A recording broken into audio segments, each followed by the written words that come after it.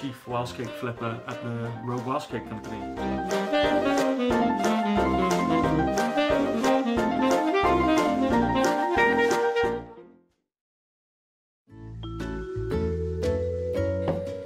A Welsh cake is a cake traditionally made in Wales, using specifically half fat to flour. So it's a beautiful, light, fluffy, gorgeous, fatty cake.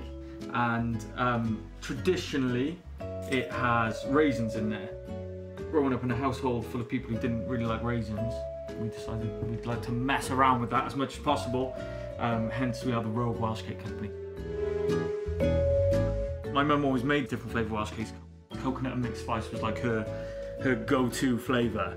And people would come around and be like, what are they? Like, they look like Welsh cakes, but they're not. They don't look quite like Welsh cakes.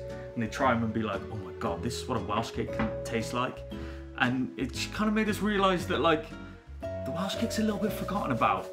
And it will be forgotten about if people just stick to their guns and we're just like, nah, we don't want the Welsh cake to die, we want the Welsh cake to thrive and come into the future with us.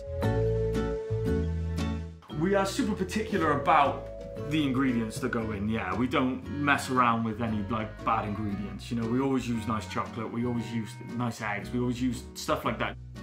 And then it's cooked in the traditional way, on a bake stone, one side, the other side, done. Serve it warm, wait for it to cool down, however you want to do it. Obviously warm is always the best, and it's still lush and gooey and gorgeous in the middle. Combined, all those things make a big difference. And obviously it's in the technique as well, it's in the hand-making technique, you know? Which is a secret. We have lots of different ingredients in our Welsh cakes. So we make cheese and leek, sun-dried tomato and feta. We make chocolate and salted caramel, chocolate orange. Basically anything you can think of, we try and put it in a Welsh cake and make it. But other than that, peanut butter and jam's a good one, that sells a lot. It's our vegan one as well, so you know, power to the vegans. We never leave a vegan behind, that's our motto. They're a vicious group, we don't want them coming after you.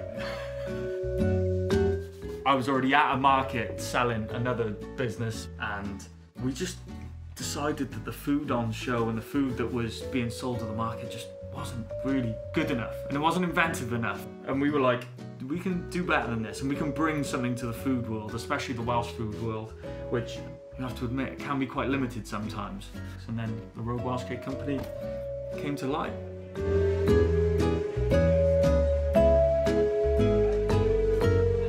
Because we don't do the traditional Welsh cakes, I do wear the traditional Welsh dress when at the markets. Mostly because it's a laugh and I love fancy dress, but it does inspire a little bit of that Welsh pride and that kind of like, yeah, just being proud to be a part of something that is maybe 1,000 years old, you know, and keeping that alive while at the same time bringing the future into it as well.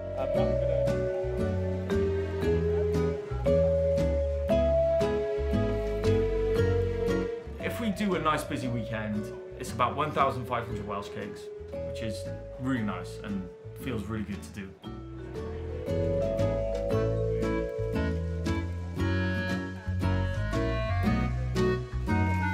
I have every generation alive working on the Rogue Welsh Cake Company at the moment. We have my grandma, or grams we call her, even though we do our measurements in pounds and ounces, who comes and sells at markets for me. So I make all the Welsh cakes. Sometimes if I'm a little bit overthrown, my mum does make a few. So to like kind of cover as much ground as we can, we kind of use all the members of the family that are around and available to do it. So it's a generational thing.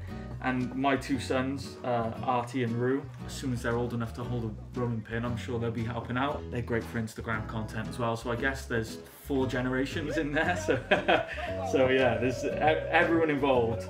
It's a proper all-round family business in that sense.